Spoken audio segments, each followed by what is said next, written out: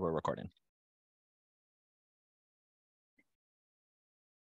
Good afternoon, everyone. This is the Thursday, February 23rd meeting of the Joint Capital Planning Committee.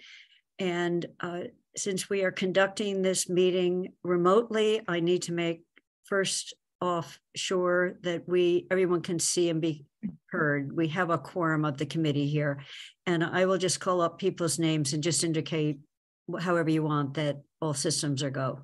Alex? Here. Pam? Here. Jennifer? Here. Farah? Here. Mandy? Present. And the only person we're missing, and I'll make sure he can hear her, is Irv Rhodes. So Sean, I'm going to turn it over to you. And I see that multiple people have joined us, including Paul. So I don't know whether you want us to introduce ourselves in terms of where each of us come from, but we have a lot on today's agenda, so I'll allow you to guide us. All right, I think we can just get moving. Jeremiah, I think everyone was here last year, so the only new member, Pam Rooney, is from the council. So quick introduction there. So I'm going to turn it over to Jeremiah. He's going to guide us through the town facility projects. When we get, we're going to skip the energy sustainability for now because I've invited Stephanie Ciccarello to come. So after we get through all the other facility projects, we'll come back to the energy sustainability project, and I imagine Stephanie will be here by that point. So with that, I will turn it over to you, Jeremiah, just to start going through. You know what you submitted, Jeremiah. If you want me to kind of queue you up on what project is next, let me know. But the first one is the interior, exterior maintenance and ADA improvements for $200,000. Sean, just one quick item of business. I have to ask of the committee for someone to volunteer to take minutes. Yep. And there will be a Zoom recording of this, so if I can get a minute taker retroactively as need be. But Alex, I can take minutes. Okay, thank you, Mandy. As she raises her hand in a cast.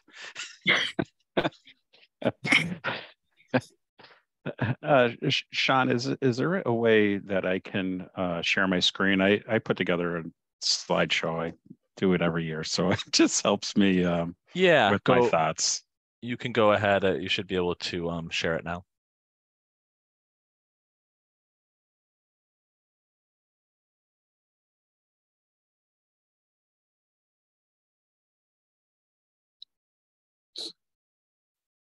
Is it giving you any issues? No, just okay. Good, thank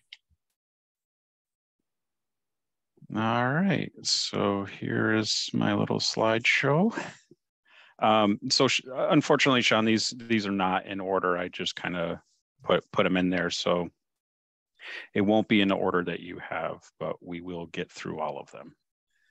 Okay, so the first one I have here is the Central Station kitchen renovation for the Amherst Fire Department. The request is for $30,000. In the image, you can see part of their kitchen. It is a well-worn kitchen that helps support our first responders. Central Fire does have most of our career first responders there. So it is being used 24 hours. I did look at the kitchen itself to see if we could just kind of spruce it up and fix it up, but we do have issues with drawers falling apart, countertops delaminating. So the intent would be to fully replace the cabinetry and the countertops to provide a more functional design and kitchen for the firefighters. Here's some additional photos. You can see just all of it is sort of spread out. So I think that I could do a better job of kind of getting it together and helping them because storage is a premium as well. Okay, the next item is the town hall HVAC upgrades. So the original request, there was an original request in there, and I'm asking for some additional money. And the reason for that additional money is to not replace the furnaces, the natural gas fired furnaces, with just high efficiency fossil fuel burning equipment. The intent would be to eliminate that natural gas fired equipment and replace it with electrified units, and to do that would require some additional funding. The equipment has most certainly reached its end of life. It has given us everything and really owes us nothing. We've had a number of issues. Nothing catastrophic with the equipment, but I really need to get them replaced before it becomes a bigger disaster. Okay. And I will say, I know Stephanie is going to join. One of the pieces, I'll just sort of speak on her behalf, is unless she's in a room, I don't know. No. We are working with. She's coming over, Jeremiah. I've just brought her in. Okay, I'll just put her in the hot seat right away then. Thank you. Sorry, I was joined as just an attendee, but in any case, yeah, Jeremiah and I have actually been talking about the goals for the Climate Action Plan, and one of the main goals is to electrify municipal buildings and get them off fossil fuels. So Town Hall would be a really, really great first project to begin with for so many reasons. I mean, on top of the fact that, you know, the system is at the end of its life, it's also, you know, a very symbolic building in which to start off with moving off fossil fuels. So it feels like a really exciting opportunity. So we have had some collaboration, and this was, again, like one of the things that we identified as a priority. Yeah, I think it's important to show both the town employees and the community that even in a building that was built, you know, over 100 years ago, we can still push these climate action goals and eliminate the fossil fuels. So it doesn't have to be a brand new building as you're building it with the latest and greatest. We can make these changes to our old buildings. So I will. So I see Alex's hand is up. Sean, do you want us to ask questions as he goes through, or do you want to wait to the end? I think it would be best to go project by project and to see if there's any questions. So Jeremiah, I guess when you're done with a particular project, if you just want to see if there's questions on that project, that would be the best way. Yeah. Okay. Alex? Thanks. So I think, correct me if I'm wrong, so the original cost was 140,000 and this is 228. Is that, yes. Do I have the right numbers? Okay. Yeah. And if I'm not mistaken, that's because you're converting the system. Can you talk a little bit about what that means? And I obviously am speaking from a place of what does it mean to convert a system from natural gas equipment, that it's increasing your cost? So just understanding that. Yeah, so that the original funding that was put in submitted to the Joint Capital Committee some time ago. Mm-hmm. And I think when that money was put in there, the thought was to just replace it with high efficiency natural gas fired furnaces. That would be my guess. I didn't get to see any of that older paperwork, but that would be my guess just based on the cost, because that amount really does sort of align itself with putting in the gas-fired furnaces. So what I intend to look at and would like to do is well, you would take that equipment out and we would look at some equipment that might be able to replace it. So we've heard of our mini splits and air source heat pumps. Well, they have water source heat pumps as well. So and it would be like those mini splits that you have. We're still pulling heat, extracting heat from the outside air and heating up that loop water. So instead of, you know, there being a flame that's heating up this coil that and that's providing the water heat to the building, we're just doing it through electricity. We're doing it through a condenser. So I don't know exactly what the equipment might look like. As of yet, that would have to be engineered and designed to ensure that we can adequately heat the building with that type of equipment. But that would be the intent, to just eliminate that equipment and put in something like a air source heat pump or a heat pump chiller, something like that in its place to provide the heat throughout the season, the heating season. Could I follow up, Kathy? Yeah.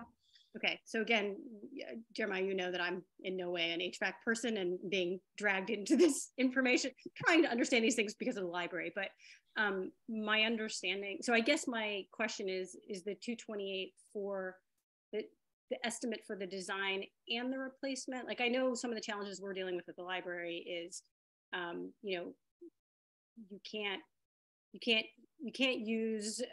heat to the same temperature needed, I guess, using the electric that you can off the natural gas, I think. And so we in New England can't get our building warm enough, is my understanding.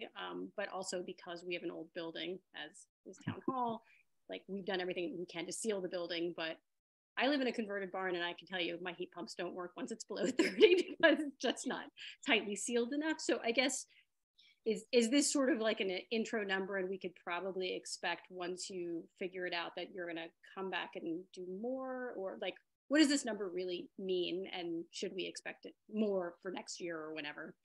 It would be a design build project. So when we go out to bid for this, there would be as part of it, the contractor would be sort of designing the system and doing the install. Yes, there is some challenges with heat pump systems. Typically, they can only heat water up to 140 degrees. But what needs to happen prior to a project like this is you need to figure out how hot does the water need to be. So everyone just with commercial systems installs them and says we're gonna just push 180 degrees. That's what we're gonna push, 180 degrees. You may never need 180 degrees, but you also need to figure out what's the lowest possible temperature that water can be in order to have a comfortable space. And that's because ultimately that's what you're trying to do, is provide a comfortable space for the staff and for the community. If you can achieve that 140 degree loop temperature, well, then you've done it. It's an easy solution. If you've figured out that you need 160 degrees, well, then how do we account for that 20 degree differential? So what you could do is put buffer tanks in that have electric heat. So just a big hot water, basically a big hot water tank that's heats up the water through an electric coil. So that's how we sort of get the temperatures that we need. But there is, it does take some work. And this winter I have been slowly dropping my loop temperature from that generic 180 degrees that everyone sets them at to see about what temperature I can get away with. So as soon as I get the complaints that come in and say I'm just not feeling that warm, then I know that I've probably reached my lowest point. So it's part of a big process. Mandy, why don't you go before me? I mean, you may ask the same question I'm going to ask. So, mine's a fairly basic question. I noticed on the sheet you filled out, I don't know what we're calling these sheets, but the information sheet, that you indicated that this wouldn't have necessarily an impact on the operating budget. Do you expect a new system to cost the same or more to run than the natural gas system we currently have? If anything, it may cost a little bit more. Okay. So and I would have to do the calculations on that and to provide some more accurate information. But really, we're just swapping out. We'll call it fuel sources. So we're eliminating natural gas, but we're increasing our electric costs. So what that looks like, I don't really know, and that's why I just put that, because I couldn't tell you. I just think it's, we're eliminating the fossil fuel, which is huge. So my question, I think, is simple. You said we'd allocated 140. Is this 288 in addition? So is the total cost 268, or do we subtract the earlier 140 and is the incremental cost whatever? It would be the incremental cost. Okay, so in terms of Sean's sheet, where he shouldn't be subtracting 228. Something else. Jeremiah, clarify for him. So we have 140,000. My understanding was the difference between the 140,000 and the 228 was going to be a Green Communities grant. Is that right? We are still working on the Green Communities grant. So the 228, I think that I increased the amount because I think that we're going to need in order to go fully eliminate the natural gas, that it's going to cost more than the 145, and it may cost more than this 228. My thought is this is what I suspect I would need. And if we could get additional money from Green Communities, then that could help us offset the costs. Okay, we'll have to coordinate because earlier conversations were the difference between the 228 and the 140 was the Green Communities grant, but we can update that. So Sean, if you could update it, because it also, since we're over budget for the current year, it matters whether this is 228, 148, or something less. And then my follow-up question, and it's generic, and I don't expect an answer, Jeremiah and Stephanie, but there is a new provision because of the change in the federal tax code that allows public, otherwise non-taxable entities to get a direct payment in lieu of a credit. And it includes things like air source heat pumps. So, I don't expect that you would account for that right now, but it's up to 30% of the cost. So it's not an insignificant, and then what is the cost they calculate, but it's on the books in the federal code. So as yet, no one's applied for it because it went on the books in January 2023. But just Sean, if you could, because again, it matters for this balancing act you're trying to do. That's my question and a comment. Yeah, I'll coordinate with Jeremiah and verify what number is the correct one, and then we'll update the deficit. So before you guys do your deliberation. So Pam. Thanks. So given this dependence on electricity for not just the lights in the building now, the heat, is there a backup generator at Town Hall? Yes, there is. And it's sufficient to cover the heat pumps that will be pushing the hot water through the building, right? It would have to be looked at, and there would have to be some calculations to ensure that it can support that.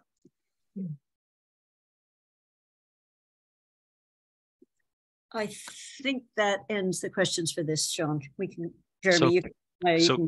So Kathy, I might propose a slight adjustment, which is maybe we go through all the projects and then open up for questions. I just want to make sure we can, these are good questions. I just want to make sure we do get done by 2 o'clock or so we can get to the other departments as well.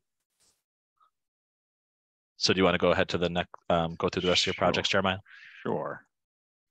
Okay, so the next is the Amherst Police Department server room and telecom room HVAC replacement.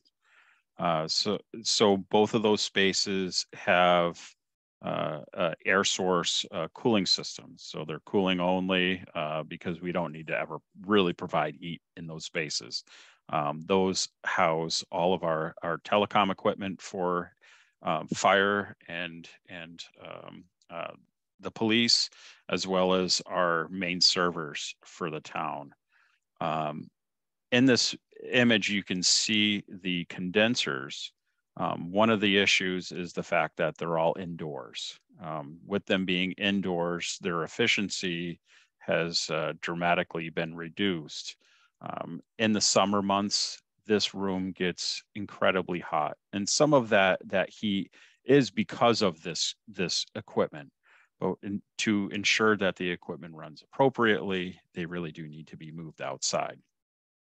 Beyond that, we have experienced a number of failures to the systems.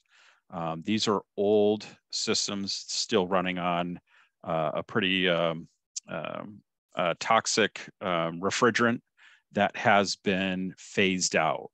So by eliminating this equipment, we would have much more efficient equipment. We'd also be eliminating the use of the R22 refrigerant, and we would ensure that both of these rooms, or three of these rooms, are being cooled appropriately, so we won't have any large system failures. Okay, here's just some other pictures. You can Jeremiah, see on this one, just some additional information. This is the one that I mentioned last time. We may be doing some of this now because of the urgency with which it needs to be done, and we're looking at the existing townwide capital money that we have. So this is one that might actually be reduced when you come back for your deliberation, and I think it might be roughly half of this when we come back. So just as a heads up. Yep. Some more images. And here we are with all buildings, interior and exterior improvements. So the request is for $200,000. So it's general ongoing repairs needed for all the town buildings, just to ensure that the facilities are adequately maintained. We can improve a lot of our different spaces. And also with this money, I'm using it to again kind of push forward some of our sustainability goals. Now we do have the sustainability money for specific projects, but when we look at, say, something like the town hall boilers, when we're trying to find the best equipment available or the most energy efficient, this obviously helps. So some of the different things is just the wall, ceiling, flooring, HVAC, electrical, plumbing. Throughout, I go through the buildings and see where we can. So the image here is a very small bathroom over at Central Fire. It definitely needs some updating. It also needs to grow in size, but unfortunately I can't do that. Some more issues you could see with some brickwork.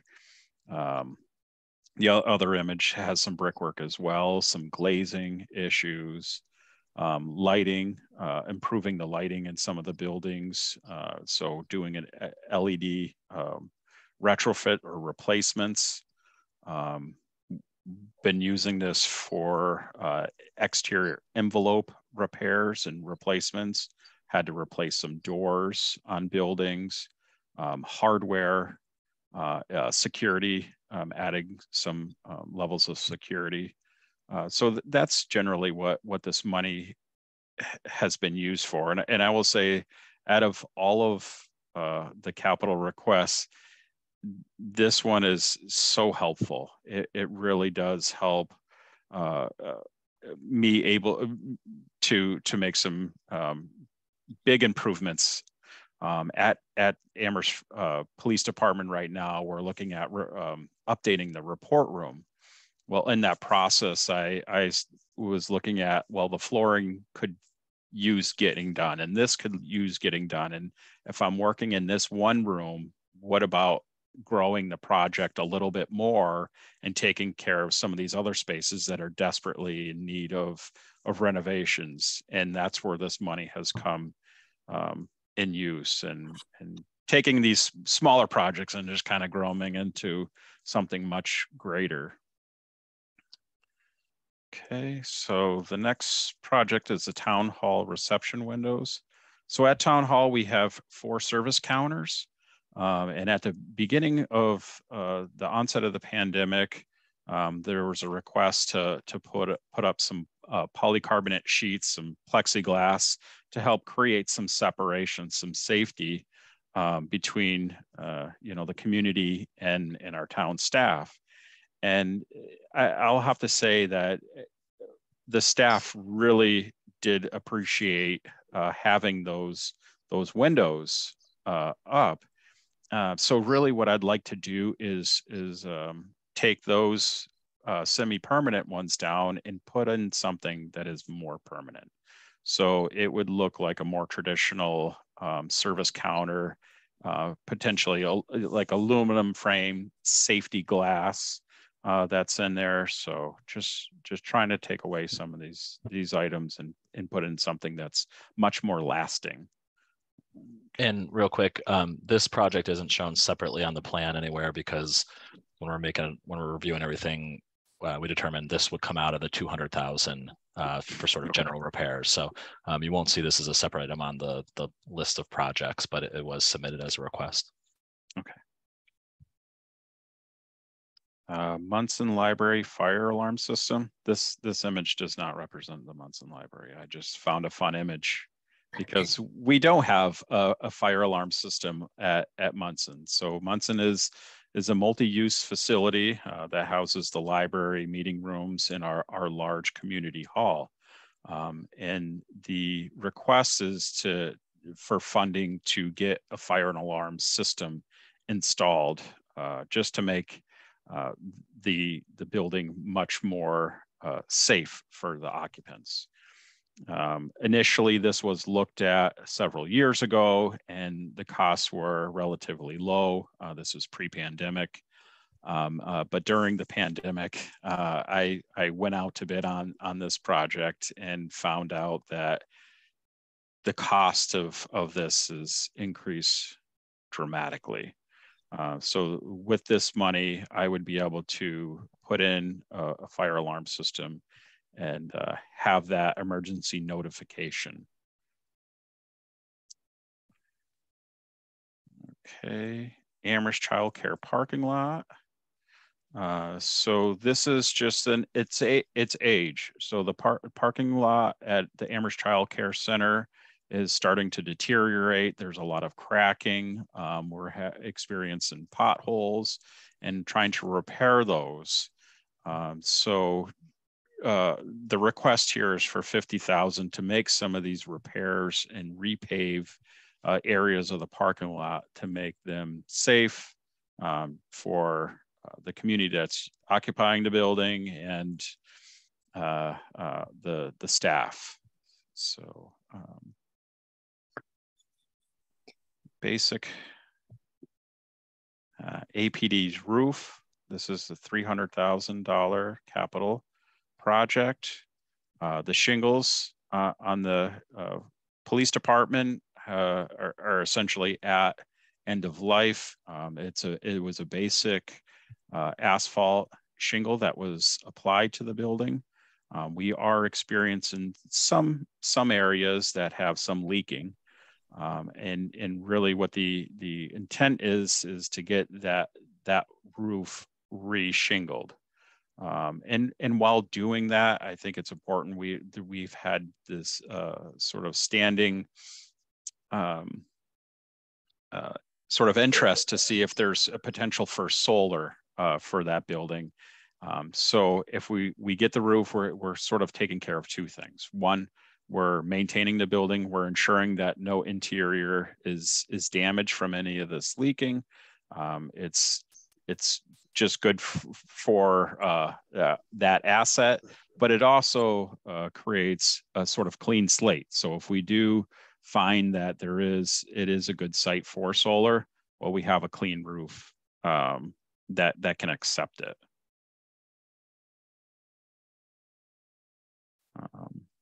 Bangs Community Center remodeling.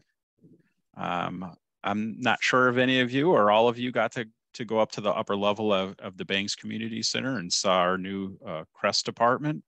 But we were able to renovate most of the upper floor of the Bangs Community Center, update the flooring.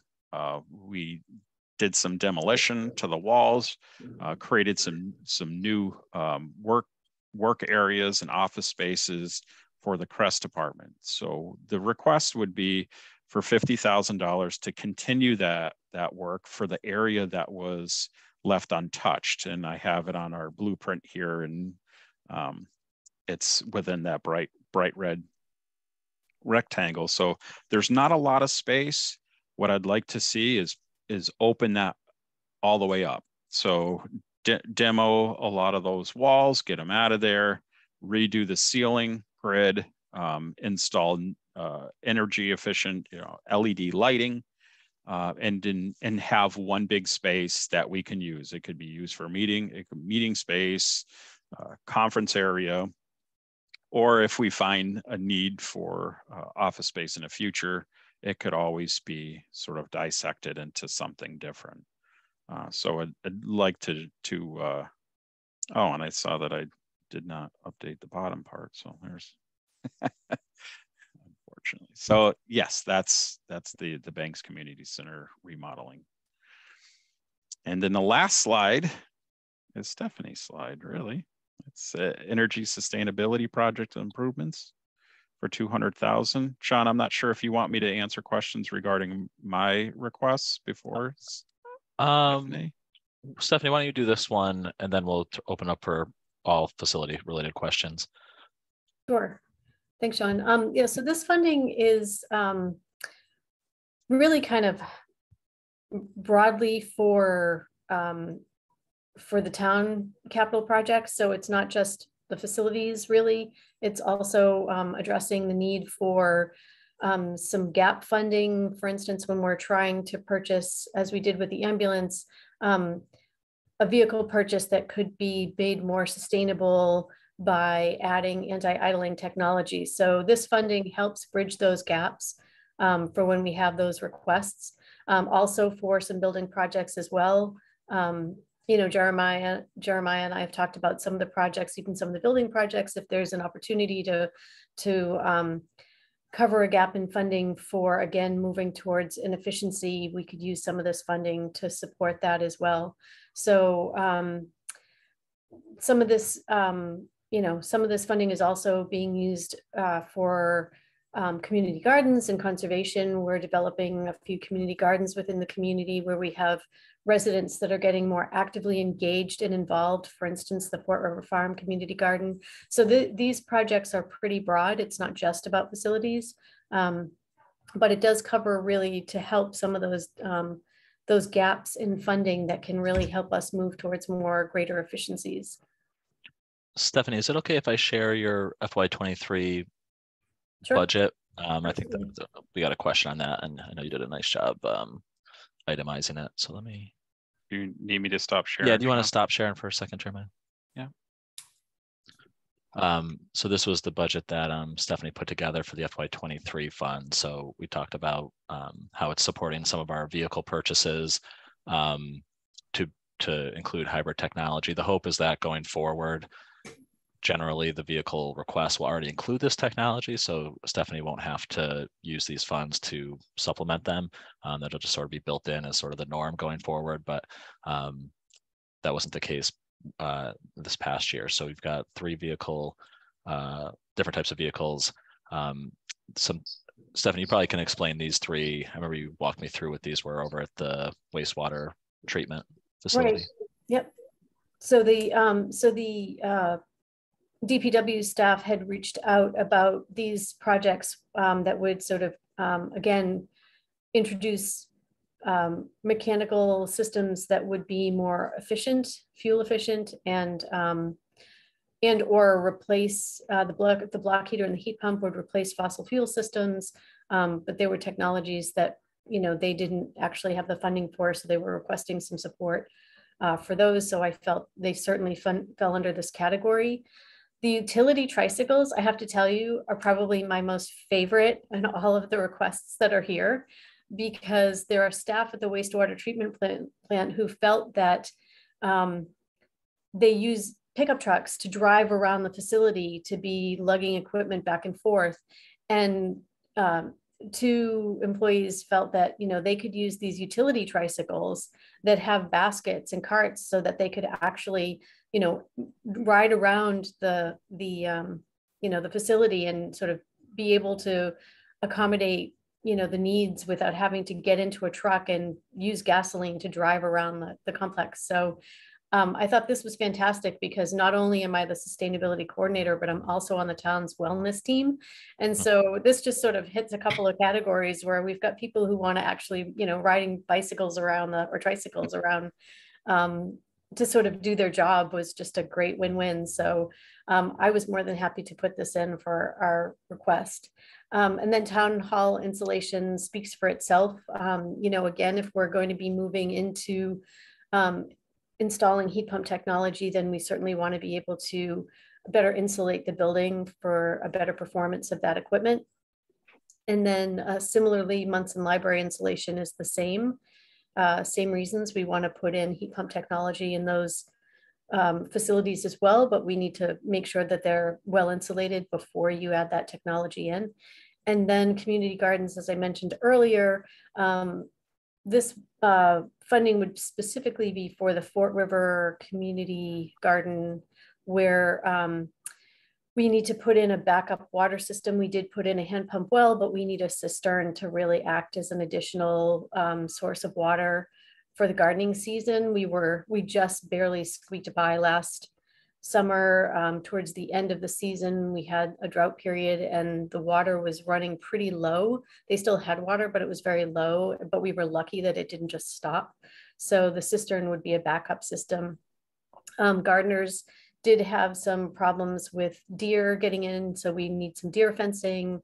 And then, you know, we need just sort of the infrastructure to support the cistern like a base. And so there's just costs that come up, and they do add up pretty quickly. So that was what that funding is all for.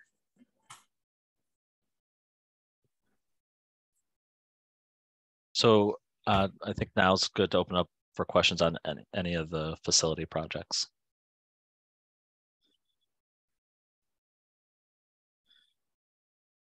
Mandy? Yeah, I just had a question on the reception window upgrades.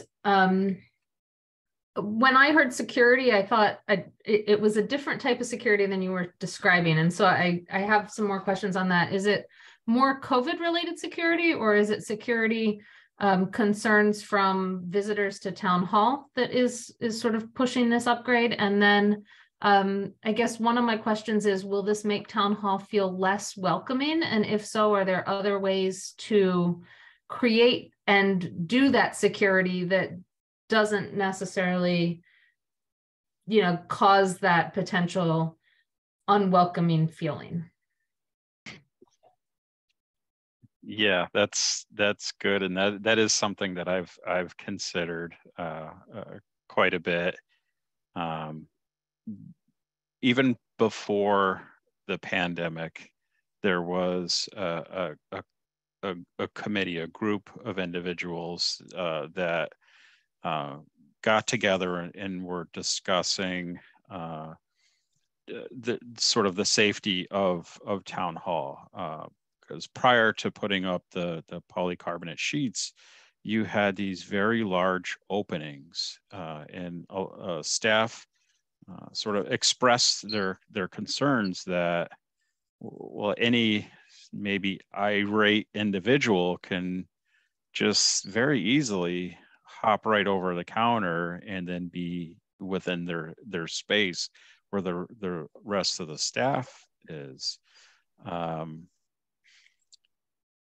Having the polycarbonate sheets was more so for COVID.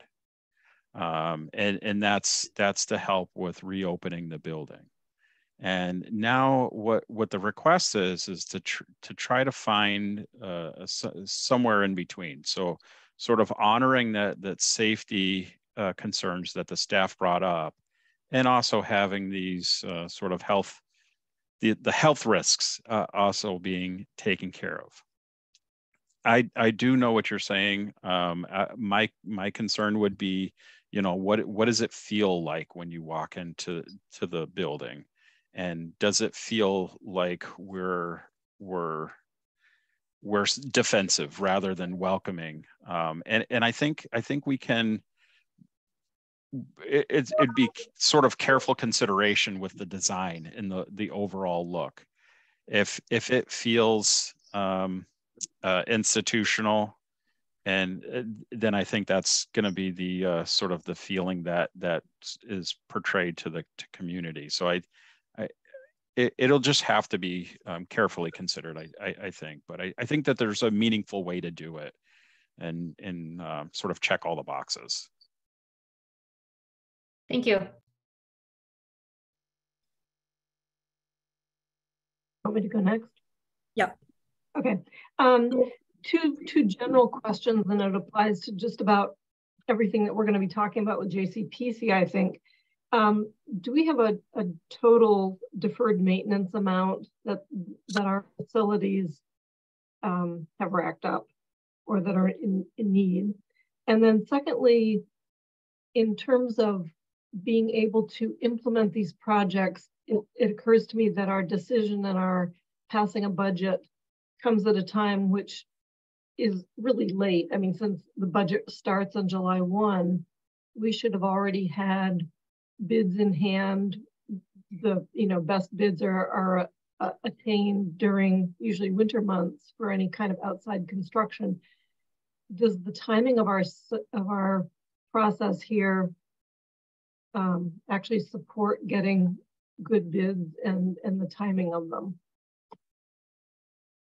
I can answer the second one, Jeremiah, if you want, just because it applies to everything. I think it doesn't, but that's usually why you won't see projects completed the first year that they're here. It usually takes that 2 to 3 year time frame to complete projects.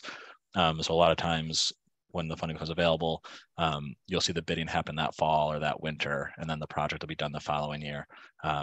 So that's that report we give you where we look at 3 years and older. That's why we look at that 3 years and older, because we know it could take 2 to 3 years just if we move at a normal pace to get the project done.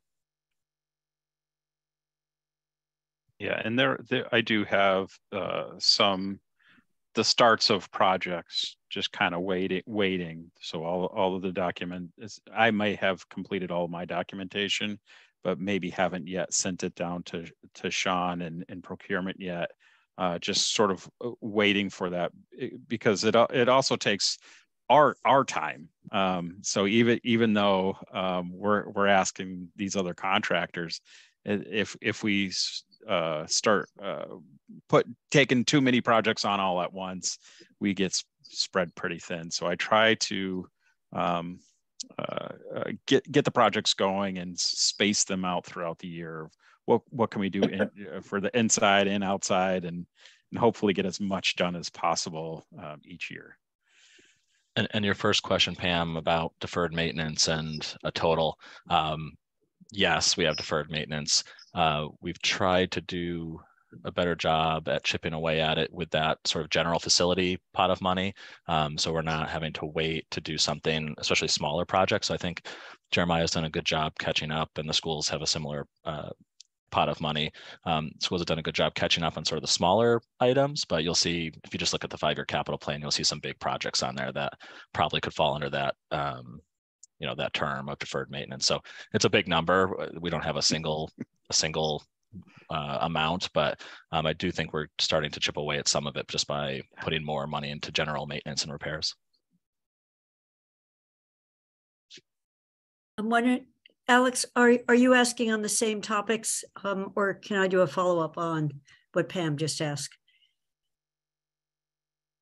All right, no, go ahead, ask your follow-up. Okay, so just following on what Pam asked, I thought what you presented, Stephanie, was fabulous on saying, how did you use last year's 200,000? And it would be useful, not now, but a similar question. This is the innovation. We put together this pool for you, Jeremy. And last year you told us the kinds of things you would do. I think it would just be useful to get, the bucket list of what actually happened, because that to me is we're doing a checklist. So that's just a comment on it. Okay. And then my one somewhat unrelated question, and then I'll go to Alex. I agree with Mandy, by the way. I had the same question on the windows. If you look at post office, they don't have any barriers. If you look at a lot of banks don't. I think getting down to just a transom. If you've ever tried to talk to anyone in the New York subway system, you'll discover they can't hear you and you can't hear them. So not only is it a barrier, it's a sound barrier. So just thinking about it. But I had a question on the childcare centers pavement. So you don't need to answer it now, but to me, it was slightly lower priority because our roads look, and a lot of places that look worse than that. That was question number one, and why it's not in the DPW budget as opposed to the town facility budget. So that was just a general. It's not a lot of money, but we're over budget this year. So I've been looking for which things are less urgent. And especially since that one said you do part of it, but not all of it. So you do the driveway, but not the turnaround. So just trying to think of that, since it's not the Wildwood parking lot either, so that was my comment on that. Alex. Thanks. Yeah, actually, that's partially what I was going to ask about is there a plan to complete the Circle Drive on the childcare parking lot? And does that impact, funding, timing? Does it matter if it's done separately? And then I also had sort of the same sort of question that, is it correct to assume that if a parking lot or sidewalk is part of a building, then it's under the facilities budget for that building, as opposed to like a DPW? I assume town parking lots maybe your DPW budget, but like parking lot associated with a building is part of that budget. So just understanding that. And then I had a couple more questions, so I don't know if you want me to ask all of them or pause. Why don't we start with that one? So Jeremiah, do you want to speak to a little bit why the childcare request came through you? And if I don't know if you know anything about the roundabout, but if you do. Yeah, so I work closely with the maintenance team that takes care of both that building and our North Amherst school. So essentially they have their own sort of maintenance team that for all the day-to-day issues, they take care of any of the bigger building and infrastructure stuff. That's the town's responsibility. So when meeting with them, we've identified that there are issues with the parking area. We're getting some potholes that are in the center, and that sort of affects, the vehicles coming and going. Also, any of the individuals that are walking through that space. So that's kind of how we sort of come up with that.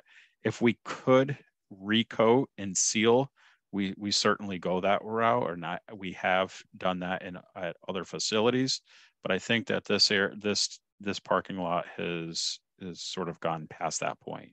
We can't just seal it and get some more time out of it. The circle area is not seeing the same sort of damage that the parking area is. So the parking, we have a lot of that crackling that's happening. And that's where, and we also have the potholes. Right now, I would say that the circle's in good shape.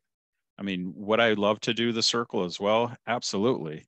And then if I did that, then I'd go, well, I need to do some stuff for the parking lot lights. So while I'm digging there, I'll trench for that. And, and that's how these smaller things just explode into some much bigger projects. But I think to the question you asked, is that area is in good shape right now. I would say that we leave it alone. We can easily take care of the parking area, and leave the circle. And you would just have that one joint, which could be sealed, and get some more time out of it. Yes, it would be nice to do everything, but at the same time is it costs a lot. So just sort of addressing the need rather than the want. And just building off Jeremiah, I think the process is generally the facility folks will bring the parking lot issues up, not DPW. Although if approved, we will work with the DPW to do the repaving of the parking lot. We'll work with them and their contractors to do that work. But just from experience at the high school and middle school, often it's the facility folks I hear about the issues with the parking lot when staff are walking in or whoever's walking in, that's who hears it. So they're generally the ones that raise the issue. And then again, we partner with DPW to actually fix it. But it stays under their budget, not. Yeah, in terms of, I think the way we've structured it lives whatever facility the parking lot is at. Yeah. And I guess in conjunction with Pam's question, so the asset management sheet that we have that has maintenance costs, are those just building, or are we also contemplating these costs as well, the sidewalks and the repaving of, like, is that something that needs to be added, or is that already contemplated? Yeah, I mean, so right now what's on the asset maintenance sheet are budgets and actual expenses. It does not include sort of deferred maintenance or potential projects that are needed. It's something we could think about, although that would be a significant undertaking, I think, to really inventory all that in a way that's helpful, as opposed to just breathtaking, So I'm sure Jeremiah has his own sorts of lists by building of the things that need improvements, but that's something we could look at for the future, but it would be a big addition. Okay. And then just my other question before Farah, is on the APD roof design. I believe, Stephanie, that the town has a sustainability statement for procurement, but I don't know if that's just for HVAC systems. Are we also looking at like roofing materials or things? I mean, I don't know the level to which we're trying to become green, or whether we're just focusing on sort of HVAC systems right now. And the statement that was drawn up was really just sort of focused on HVAC systems for now. And, but I think, in general, when we do procurement, I think we're looking to do anything that's going to help us sort of tick off meeting our goals. So, it's always, I think it's always kind of taken into consideration.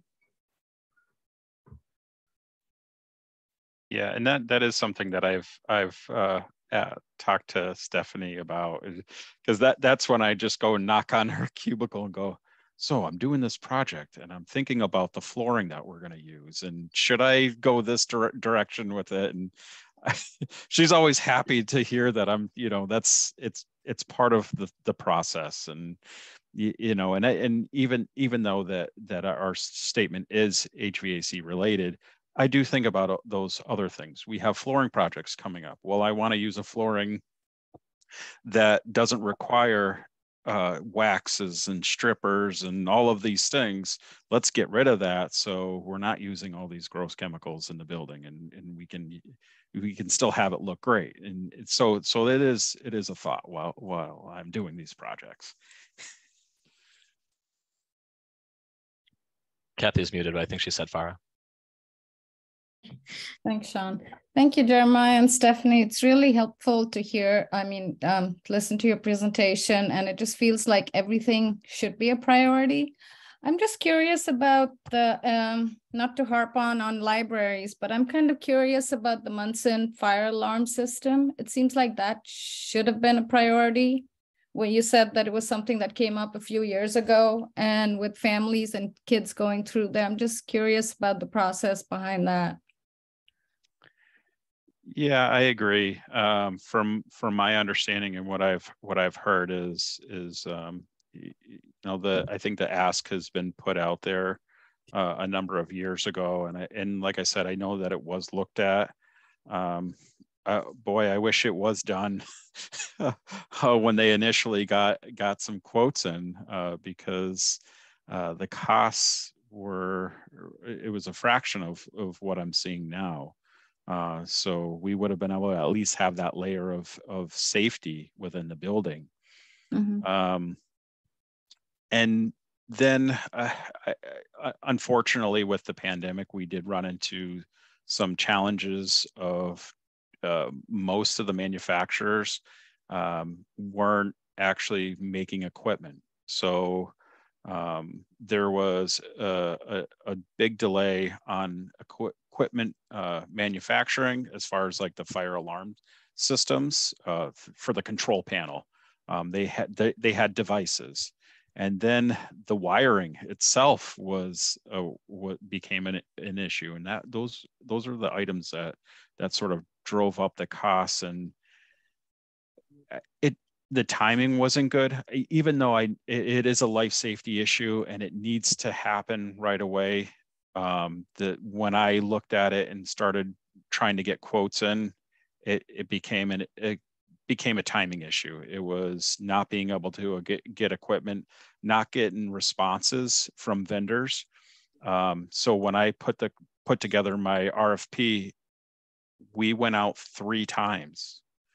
And eventually I just started calling people and said, hey, did you get that? What's off-putting about this? You know, what's the problem? What's the challenge? And I got some great feedback. And some of it was, we just don't have anything.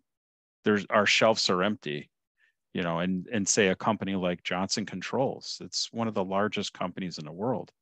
They're saying they're just starting to manufacture stuff. So we did run into some of those issues, but it most certainly is a priority as far as I'm concerned, and it will get done as quickly as I can. Okay, thank you. Yeah.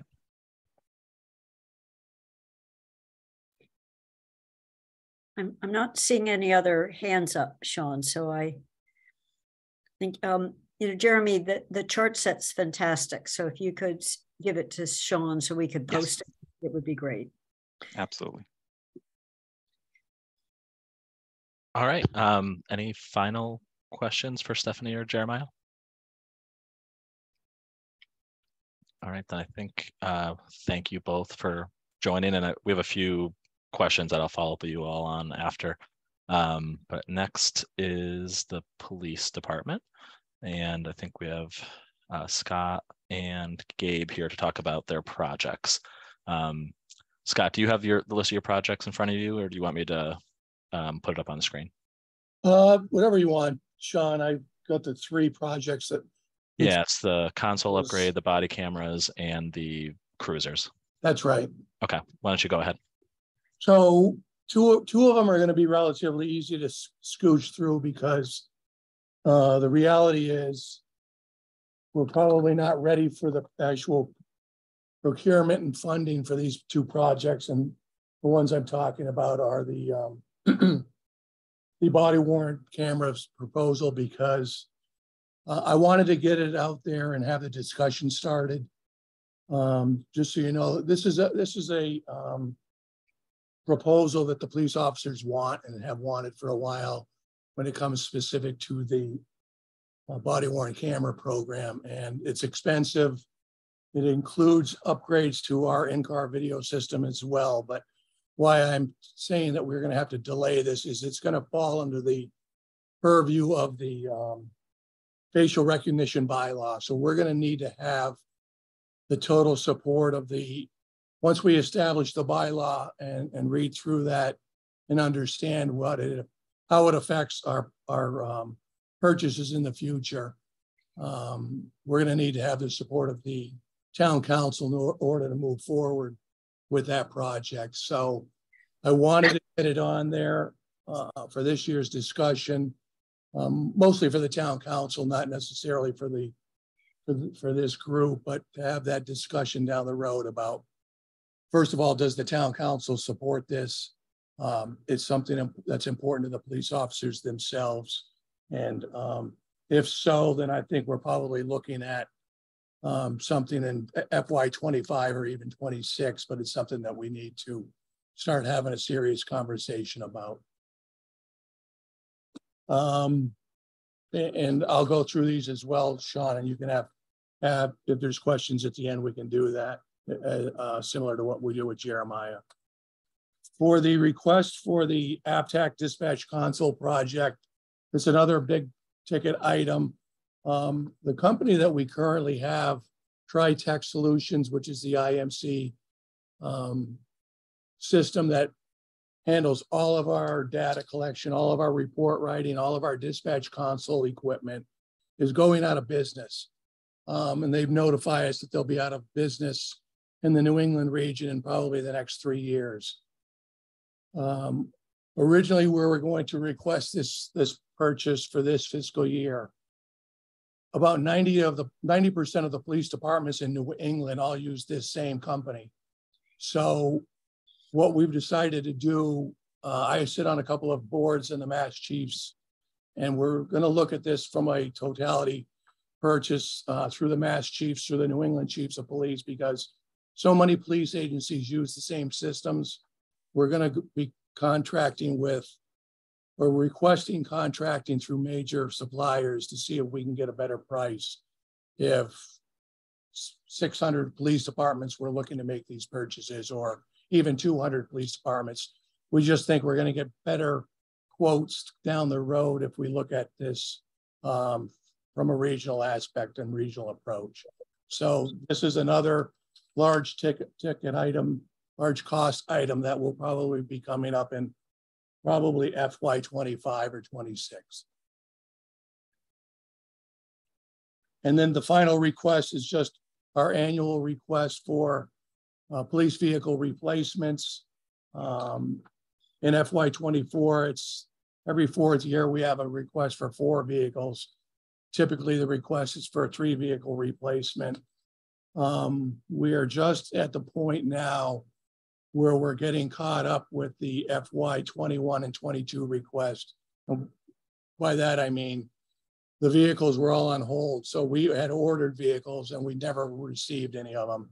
And we've just now started to take delivery of those vehicles. And so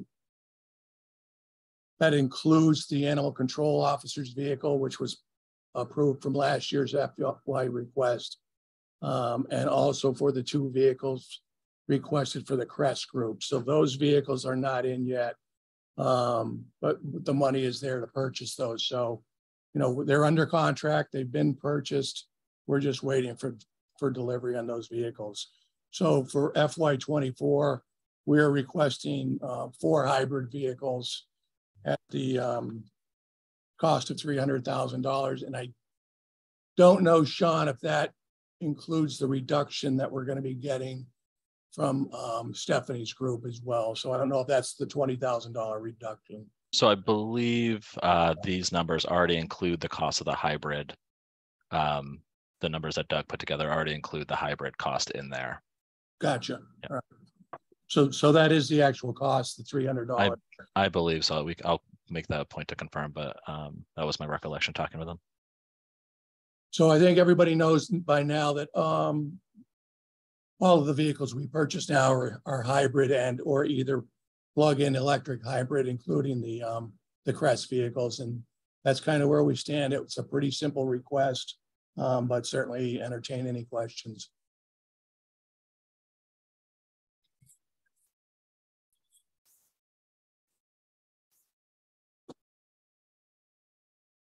Pam.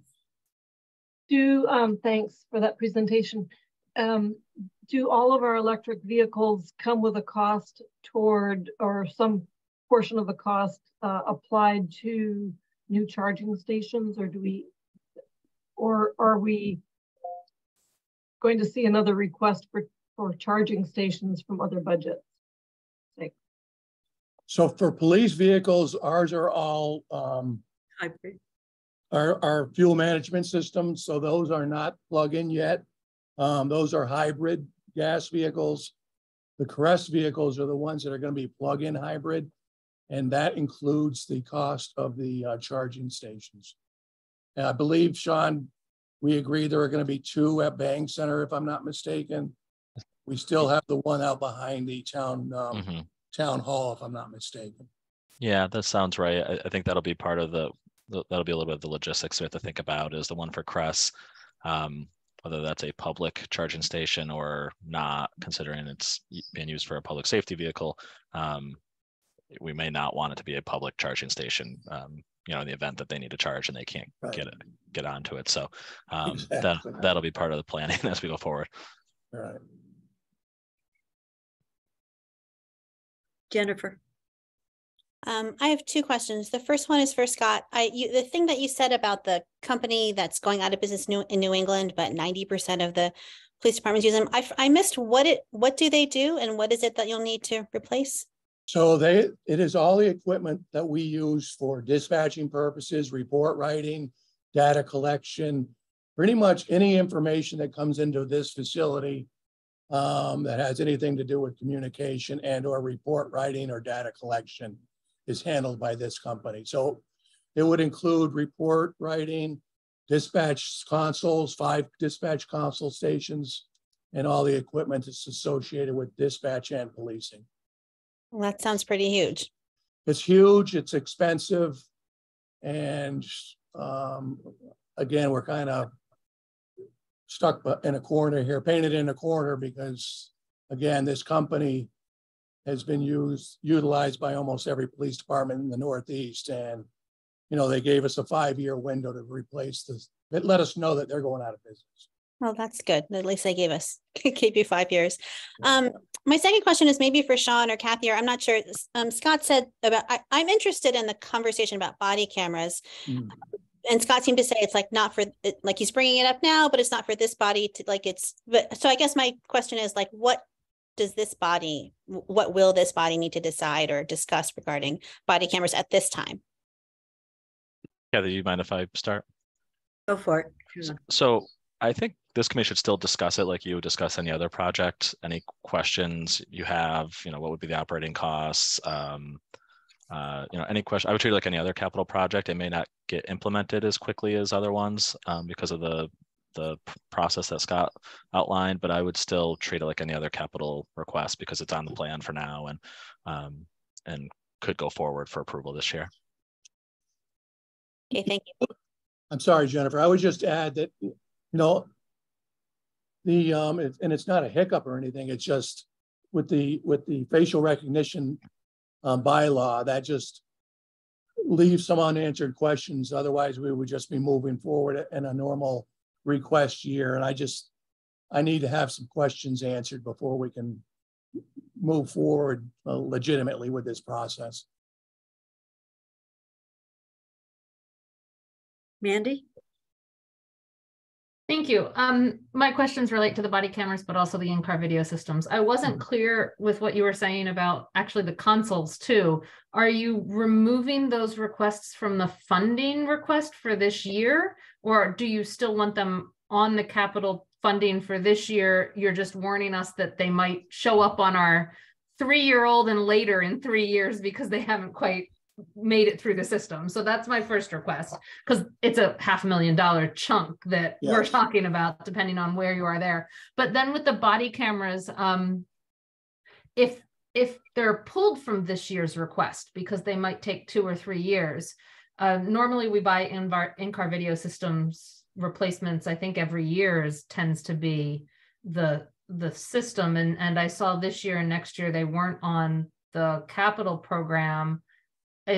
If we're not, no matter what the council does, if the council approves the body camera purchase and all, and everything that goes along with that under the surveillance tech bylaw, if it's going to take 3 years, do you still need in-car video systems before that, or can you wait? So that's my other question. And then I think I have a lot of questions about the body cameras, but since it all relates to the questions that would happen under the surveillance tech policy and the council approving that prior to any RFP going out, because that's what the surveillance tech bylaw requires.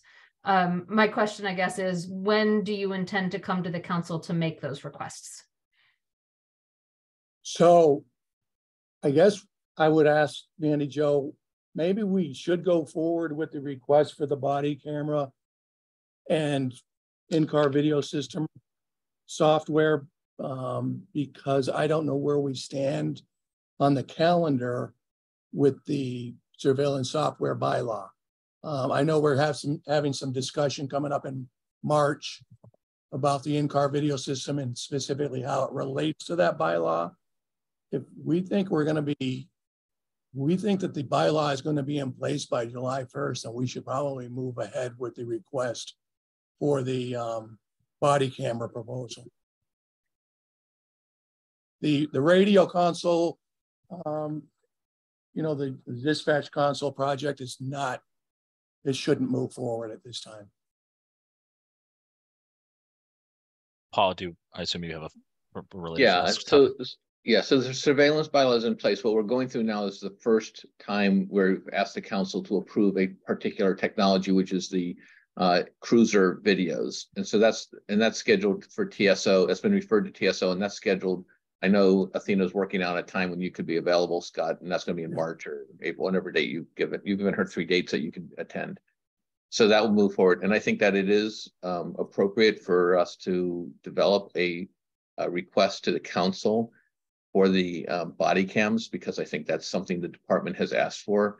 And we need to get an approval from the council before we would even begin to go into the marketplace to purchase them. We would need to know the pricing and all that, but we don't know what the council's opinion is on those surveillance things. So I think that's the process. I think it's important to keep it on. Maybe not for there could be union issues with this as well. So there's other cost implications, but we should discuss whether it stays on this capital plan or goes on a future year for that. John, did you want to speak to this? Yeah. These are follow-ups. Okay. Yeah, I think this is a good pilot project to see how capital will work with the new bylaw. Does the approval under the bylaw need to happen first, or does the appropriation need to happen first and then the bylaw gets approved, or do they happen sort of on parallel tracks at the same time? And is there enough time to do that, right? Do we have enough time to do that? So I think this will be a learning experience for all of us with the new bylaw and how these projects move through the system. So I have 3 questions, Scott, and I don't, given what we've just said about body cam, I don't need answers now. With the body cams, last year, the exiting governor put up a big chunk of money, so it was available to various towns. Do we have any idea whether that funding will again be available? And it was specifically for body cams. So just when this all comes up on money sources. And, you know, since the governor's budget is March 1st, I mean, none of us might know the answer for that for a while. Secondly, you had 50 down. Do we need 50? So could there be a smaller number, since 50 people aren't on duty all at the same time? Just on terms of systems. Then my other 2 projects on the console, I understand that this is on a delay. Wood is one of the criteria we're using on whatever our replacement is for the company that won't be in business anymore, to be able to link it some way to the old system. So if we want to look at trends over time on dispatch calls, we can. I realize we've got might have a more primitive one than the new ones. And are we looking to make sure CRESS related are incorporated? And I'm assuming the answer is yes. My final question, I'll just rattle them off, is on the hybrids.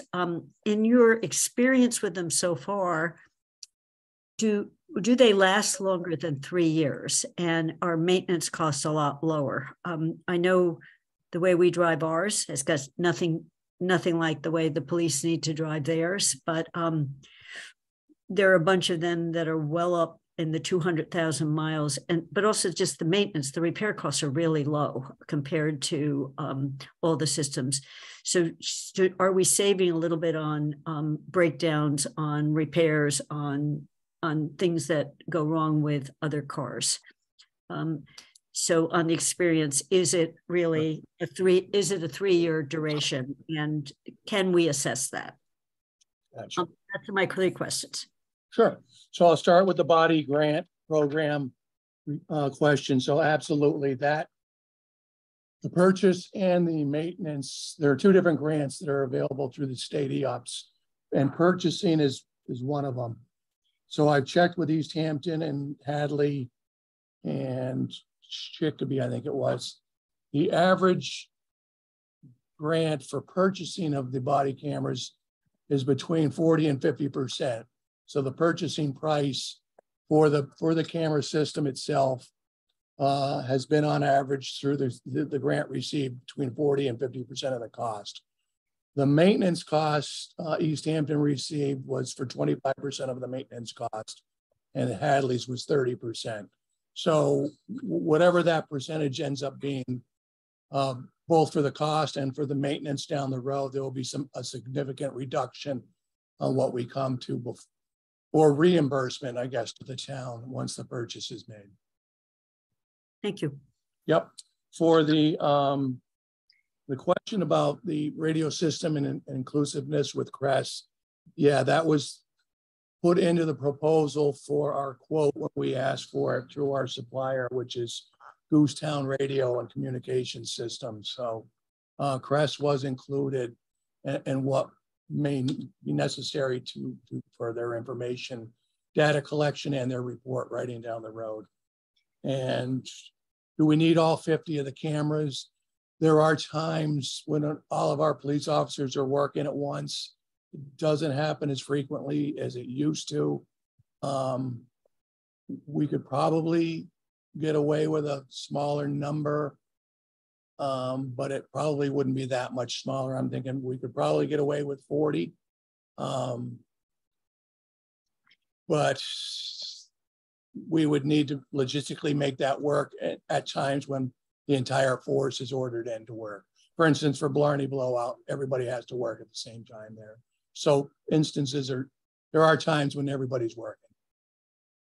Gabe, I'm going to defer to you on on Kathy's question about the maintenance costs and the hybrid vehicles, because you handle all the billing with our supplier on that. Have you seen a significant reduction so far with the hybrid ones we have?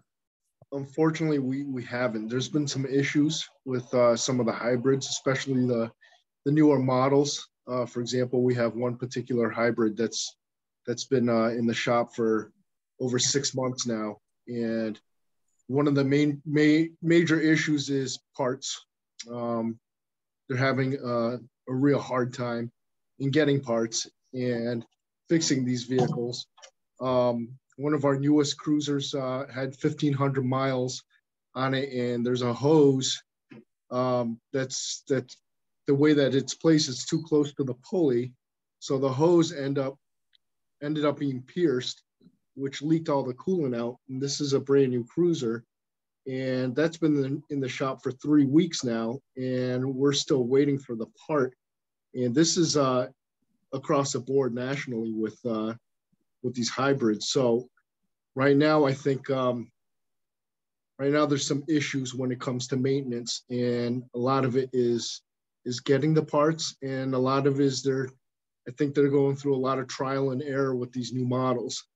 So I think that will improve once they get their act together. But right now, there's certainly some issues. Thank you. Welcome. Alex. Thanks.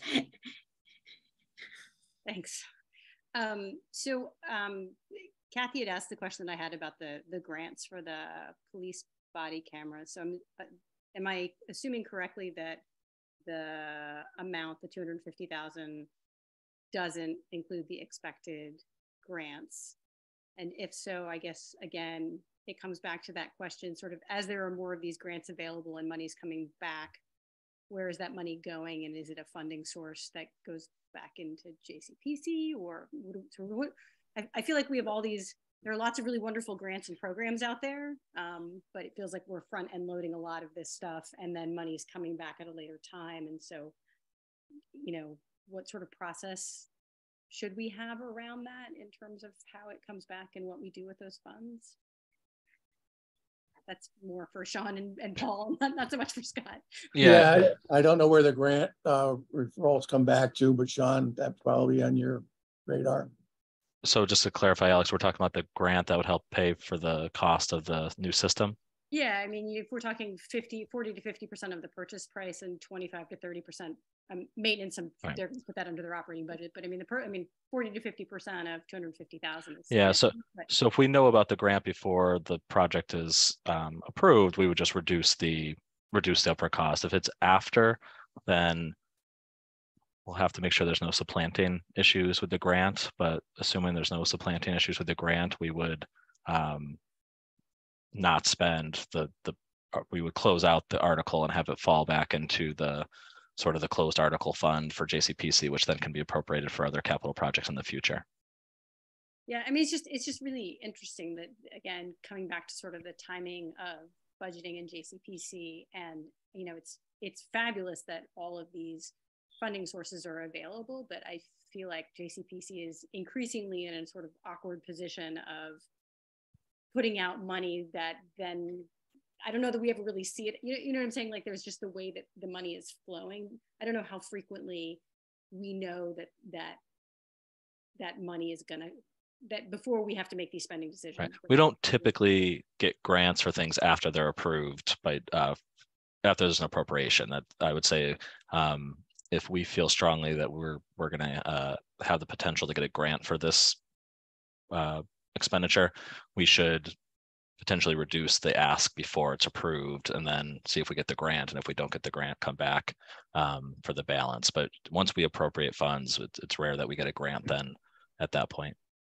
Yeah, I just feel like, again, we're sort of making these decisions these days. I mean, I feel if we take the police dispatch console off, you know, et voila, we're balanced this year. That's lovely. But it would be a pretty easy question for me to find out, Alex. Okay. You know, I'm on one of the committees for the EOPS grant process, so it would be a simple question to find out whether or not that funding comes first. And certainly I can check with the other police chiefs who have already used the grants. And maybe that's like a second, like I feel like we adjusted this process to sort of include the question about the grant, and I think that was a really good thing that we added, but it feels like there needs to be one more step, because we have this tight window where we make all these decisions and we know about all these potential grants, but by the time things really play out, we've already sort of had to prioritize things where maybe we wouldn't have needed to. So I guess just if there's a way to sort of shore up that process, I think. Yeah, it's my bad if I didn't put it in the notes for the actual preparation of the capital request. I should have. You noted the grants were available, but okay, not that. So hence, yeah. Right, and I think your question, Alex, is true of the town hall boilers as well. I think the same issue applies there with the Green Communities grant, except that one we went the other way with it, where it's the lower amount. We might have to increase it. So yeah, we'll look at that and have something to update you on in a couple meetings when we come back to the full plan. Thank you. You know, I noticed on Irv had asked the electric school bus grant, and you said if we don't go forward, the grant would just be given back. So getting the grant in anticipation also allows us to do what you want, Alex. You know, what we all want. We'd like to see the net cost rather than the. I'm guessing that's usually the exception, though, and not the norm. Right. I think that I'm not seeing any other hands on this set, Sean. So okay. Then thank you, Scott and Gabe, for coming and talking with the committee about the projects today. And if there's any other follow-up questions, I'll reach back out to you guys. Sounds good. Thanks, everybody. Good to see you. Thank you, everyone. Right. And then Doug, are you in a rush? I think Sean was going to go first, but if you're in a rush, Doug, you're okay? Okay. I mean, both of these should be kind of quick. Doug, are you speaking on behalf of the school IT? I am, unless Jerry pops in, but he's away today, so I doubt he can join us. Well, he is actually, he may be in the audience, so Jerry will be there probably in 10 minutes. So Sean, do you want to go through the town IT requests? Yeah. Good afternoon. I think this is one of the quickest, easiest, and probably most boring capital requests that IT has made since I've been here, but it's pretty straightforward. We're asking on the town side for $200,000 we put in an infrastructure replacement. It's what we typically ask for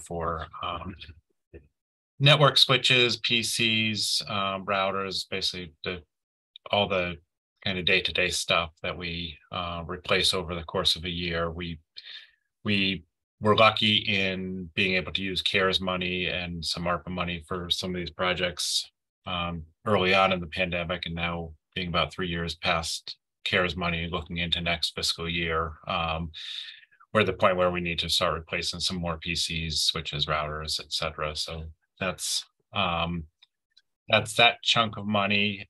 And then the other is a similar ask for specific to the library for $29,200, mostly for PCs and wireless access points. That's in coordination with the library, with the intention of planning that in whether that's going to go into their existing building, a temporary location, and or a renovation.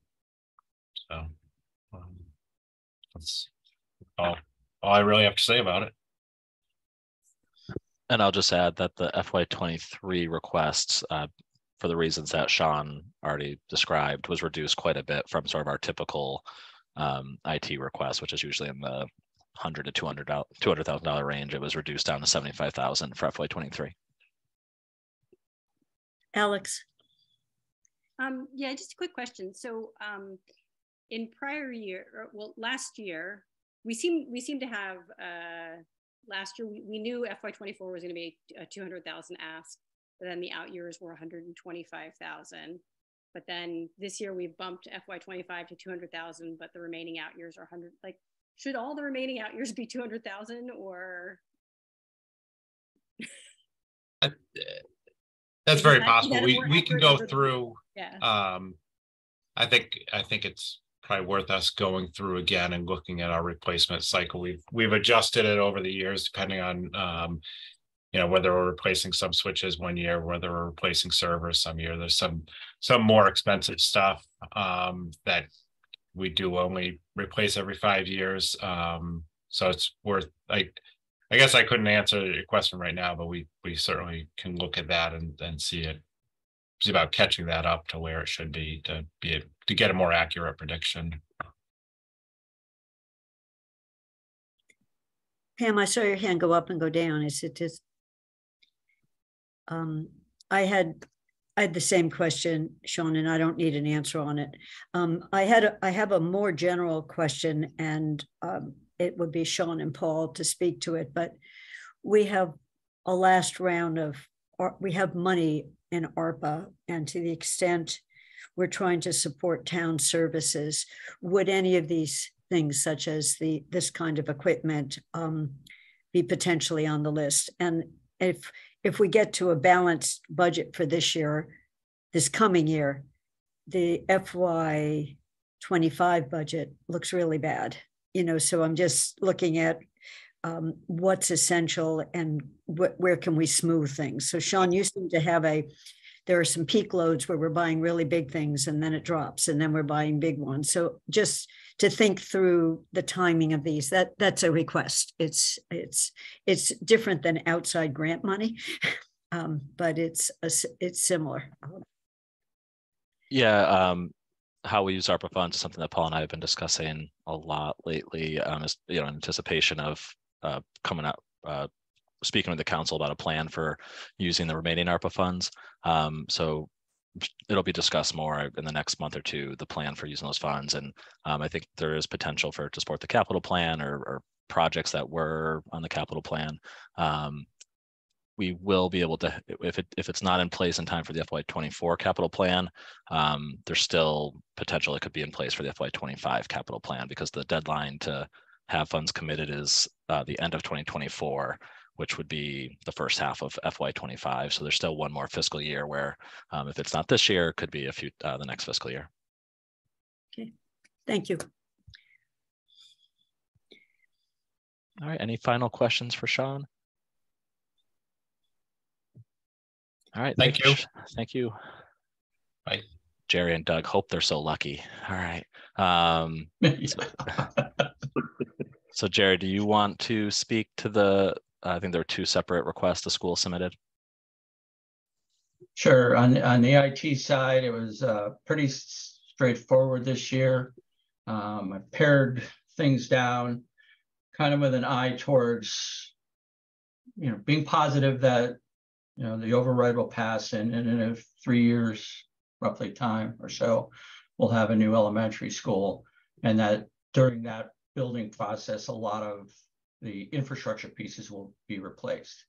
So what I put in for this year is pretty much for two things. It's projector replacements and infrastructure and wireless upgrades for Crocker Farm Elementary. That school is not going to be touched, by the new school. So their wireless is getting a little old. It's just completely functional now, but we're seeing devices coming in that are supporting the new Wi-Fi standards, Wi-Fi 6, which is higher speeds, greater capacity. We've gotten some new Chromebooks this year that will support that. We're just in the process, towards the end of the process of rolling out replacement laptops for the teachers and admins at the elementary level that are newer laptops that support the higher speed wireless. So we're looking to do that. Hopefully, Crocker was renovated about 21 years ago right now. The wiring is kind of on the bubble there about how much speed it will actually support. Right now, unlike all the other schools that were wired circa 97, the wiring can't support the higher speed. So we're not going to make significant changes to those buildings without investing in new wiring infrastructure, which is time consuming and costly. So we've been seeing a lot of attrition with projectors this year, replacing those as we can. Of course, timing is difficult because the new projectors have a different mounting system, which requires us to use hammer drills to mount them to the walls. Can't do that during the school day, somewhat disruptive. So we can only do it either before or after school. So the projectors we bought last year, we've been shipping away at, we've used more than half of them already this year. We're still seeing supply chain issues, significant as far as the networking hardware goes. We're talking not months, but years for some equipment. Some of the network switches are talking a year to 3 years out. So it's hard to say, oh yeah, we're going to buy it and spend it all right now. That's the goal. But the supply chain has other ideas. So we do what we can on that. The projectors, the last time I ordered them, I had to wait 3 months or more for them to arrive. So that's still a challenge, but it's easing up slightly, but not significantly. Chromebooks were all set until June of 24. We have a large number going out of support. I think I've mentioned this in the past, but for those of you who are maybe not here, Google sets a finite life for Chromebooks, so that after, used to be 5 years, now the last batch we just bought, I think we're getting until 2027 when they go out of update support. So they've gotten a little better, but this year we have, in June of 24, we're going to have to replace some, but for 23, we're okay. So that's it, really. So.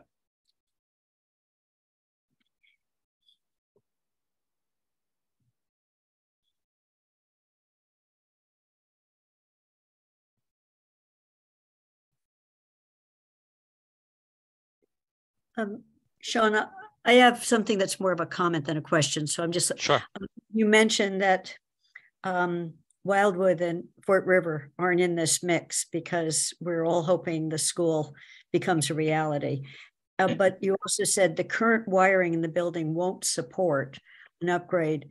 Getting Sean any information about that, because we've been asked, can't we just, some people have asked, can't we just fix the buildings? What's the cost to it? And my understanding is there's all sorts of wiring, plumbing issues in the building, and our design team did some really good pictures of furnaces and walls and stuff. I'm not sure they captured wiring systems and Wi-Fi, that they won't capture. So I'm just saying that just a piece, it would be useful. So I don't just quote you saying it in this meeting when people ask me. Yeah.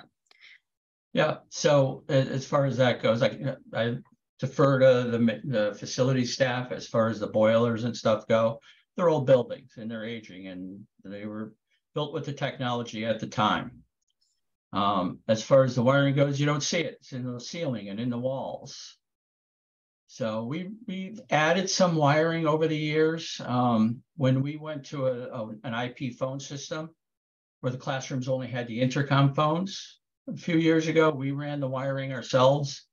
I think that summer we put in over 3 miles worth of cable. So some of it's newer, but the bulk of it isn't. And when it was wired before I got there, so it was a long time ago. I don't know why, but well, you knew they didn't really have real walls, and the fake walls didn't always have power on them. So they ended up clustering network drops in one place. So there might be 6 network drops in only one location in the room, which is less than useful. That's really not where a teacher puts their desk.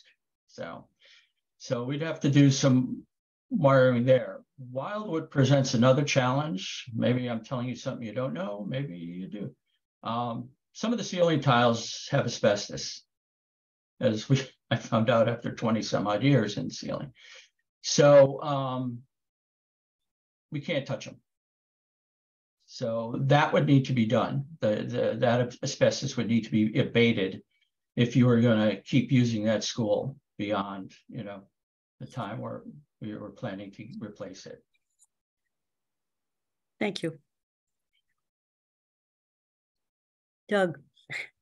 So I'll just add a couple of things to that. So when we come back and talk about other things, facilities related, I'll make sure that Mr. Roy Clark is aware of that question around some of those other pieces of infrastructure relative to Fort River and Wildwood, and so you can kind of be prepared to give you some sense of the needs that are in those buildings. They're pretty substantial. Just because Jerry just mentioned it on the question of asbestos, I mean, obviously we've done remediation, we continue to do remediation. There are circumstances that arise anytime we have something come up. We often need to test, and as you see a lot of times in our capital requests or requests for regular chunks of money to handle questions and issues that arise around asbestos. It's still a material that's used in new buildings, so it's not something that's going away. It's just a matter of managing it and limiting it and treating it carefully and cautiously, and we do that.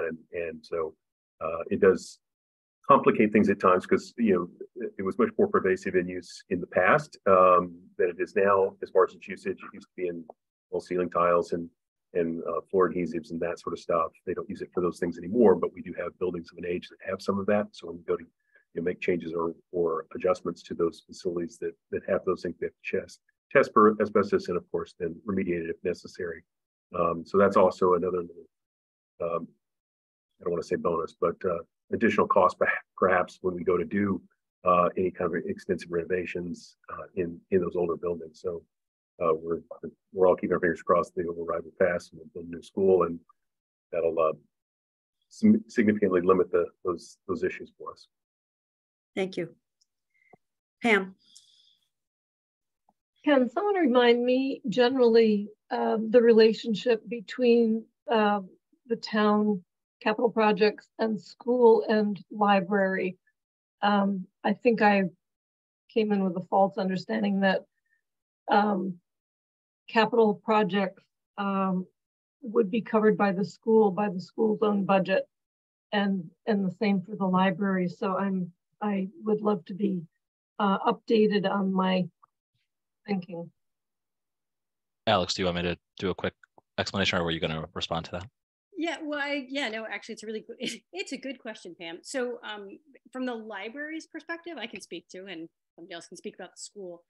So there actually used to be a line item on the JCPC line items for the library specific to capital requests.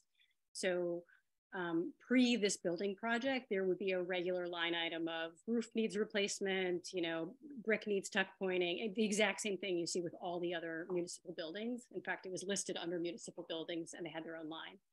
And when the library started this project, the thought process of the library was we would stop submitting requests to JCPC in anticipation of a really big request around the building project. And so you really haven't seen requests from the library for like 7 years, I want to say, other than, you know, the IT equipment replacements and maybe the van. So those are purposely not, and I worry sometimes that people do in fact forget that that's how it used to be because no requests have been made. So for example, if town council doesn't move forward with the project, then the library would go back to, you know, putting all of those requests back within the JCPC as they've done in the past. So I think that, does that answer your, okay, great. And the regional schools, Pam, are different than the elementary schools. So it just comes in, we don't sit with regional school projects. We just sit with elementary school projects. And Mandy may want to speak to that, so, or not. No, you can continue on what you were going to say. I actually had a separate question related to No, that. I was just responding to the schools are two buckets. There's middle and high school in one bucket, and then there's, you know, yes, that's it. So I guess this question is for Sean more than Doug and not Jerry, but last week we talked about some of the DPW requests and other requests that actually kind of relate to school maintenance. Is it appropriate? Should we be asking those questions today, or will Doug and Roy come back during some of those specific requests? I'd actually like Jerry to answer that one. Jerry, if you could weigh in. No, so I think that is a question when Rupert is here. I think we can all have a conversation on that one. I'll have to double check to see if DPW is here the same day, because it would be best if they are. But I think that's a conversation with Rupert, because he's responsible for grounds maintenance, which is where a lot of the overlap with DPW is. Thanks.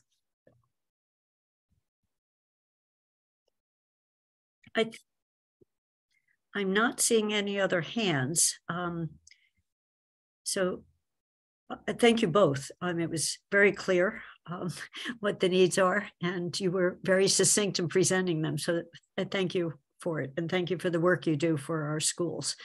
Thank you. Thank you all. And thank you, Jerry, for coming in on vacation. Jerry's on vacation this week, but appreciate him helping us out today. Yeah, didn't have to shush the grandkids. They didn't have to come today, so we're good. Good. Thanks. Thank you all. Thank you, Doug. So if I'm not seeing any other hands up. So we do have one public and so I think we're open for public comments if there are any, and I'm just going to watch to see if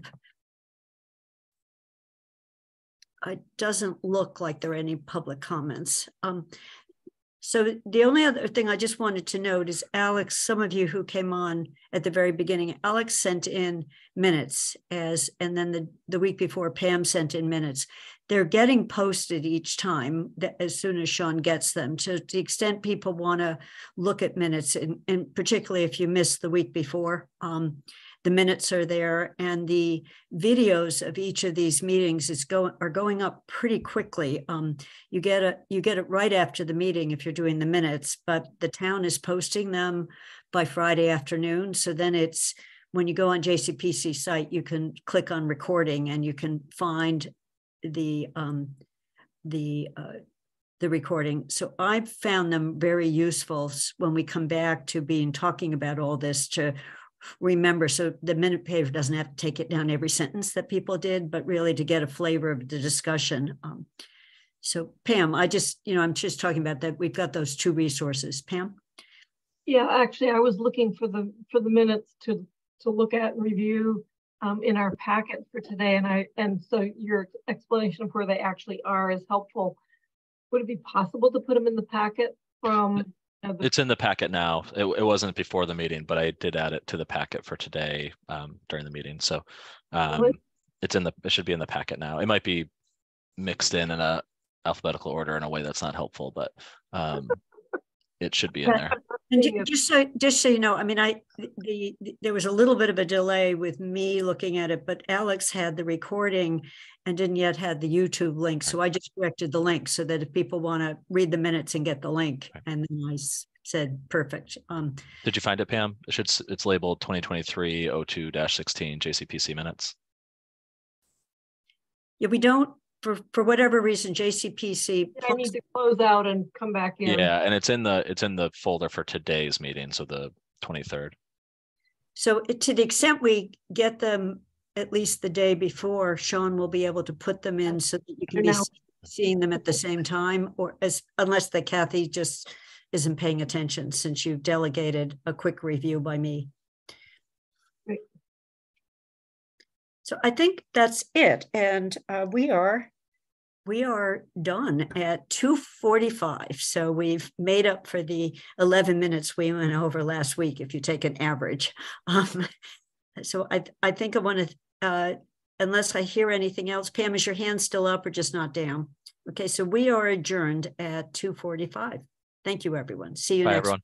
week.